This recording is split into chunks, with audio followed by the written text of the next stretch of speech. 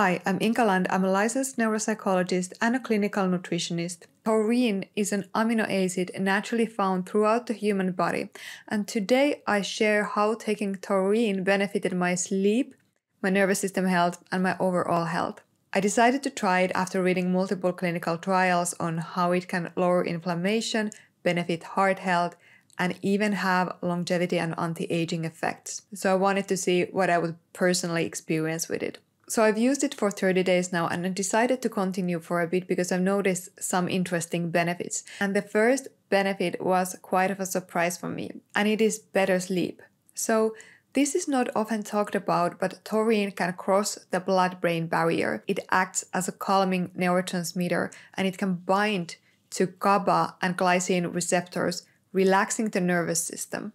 Interestingly, taurine has also shown to increase pineal melatonin production by stimulating the enzyme N-acetyltransferase. So I noticed the benefits already at the first night, but to test and confirm it further, I took it for a week, always before bed, and I kept noticing that my sleep was better when I took the taurine. So currently I take taurine 2 hours before bed. The dose I use is 4 to 6 grams. The good thing about taurine for sleep is that because it is an endogenous compound found naturally in the human body, it doesn't cause me any side effects like grogginess or stomach upset that many herbal supplements might cause. The next benefit, or rather an effect that I noticed, was lower blood pressure. Now, the important nuance to understand here is that it can be very beneficial if you have hypertension, but if your baseline is already low, as in my case, it can feel a bit problematic. And there is clear data on this. So a 2024 meta-analysis found that taurine supplementation lowered both systemic and diastolic blood pressure to a degree associated with significant reductions in cardiovascular disease risk. The other heart health benefits found with taurine is that it can lower heart rate and even improve the pumping ability of the heart. So because I already have low blood pressure, it wasn't extremely comfortable for me to use taurine during the day. I actually got a bit dizzy, but I found it useful in two specific cases. One is when combined with coffee, second is just before exercise, and especially when combined with coffee before exercise. And next I want to talk more about the benefits for exercise. Taurine is a key amino acid in muscle and in the brain. It has two key beneficial effects on the body when it comes to exercise. One is that it is an osmolyte, so it balances electrolyte signaling. The second is that it is an antioxidant, so it can shield cells from oxidative stress during intense workouts. So I used to study dose between 1 to 3 grams about an hour before exercise. And I noticed that I didn't fatigue as easily as I would without taurine, and I also noticed my recovery was smoother. So studies show that it can improve VO2 max and endurance and also reduce muscle damage and inflammation. So in many ways it's like a bodyguard for the muscles. It protects performance while also accelerating recovery.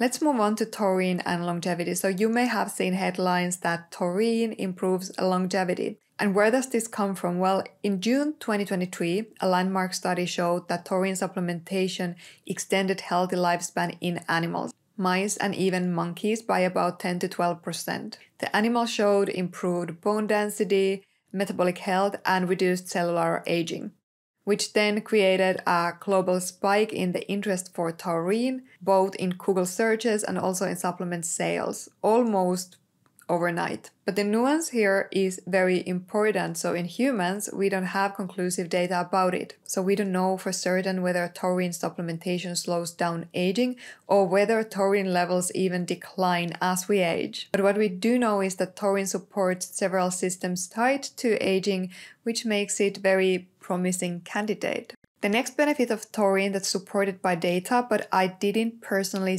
necessarily see an effect, is that it lowers inflammation. Inflammation is very common in today's world because of toxic exposure from the environment as well as foods, and it does age our cells and our skin. And taurine has well documented anti-inflammatory benefits. So technically it converts certain immune chemicals into taurine chloramine. This is a signaling molecule that reduces the effects of inflammatory cytokines in the body. And preclinical studies show that taurine could also reduce neural inflammation and protect nerve cells, which is why many researchers are now interested in studying its potential in Alzheimer's disease and Parkinson's disease. But we need more human data on this topic. Mechanistically and logically, it makes quite a lot of sense because taurine can cross the blood-brain barrier and it can also reduce inflammation. So it makes sense that it can reduce neural inflammation too. As a summary, taurine is a multi-system modulator. It calms the nervous system, supports heart health, lowers blood pressure and heart rate, and reduces inflammation. Whether or not it improves longevity, we don't know yet. So I hope this helped. Check the description, subscribe, and watch my other videos too. And see you in the next one.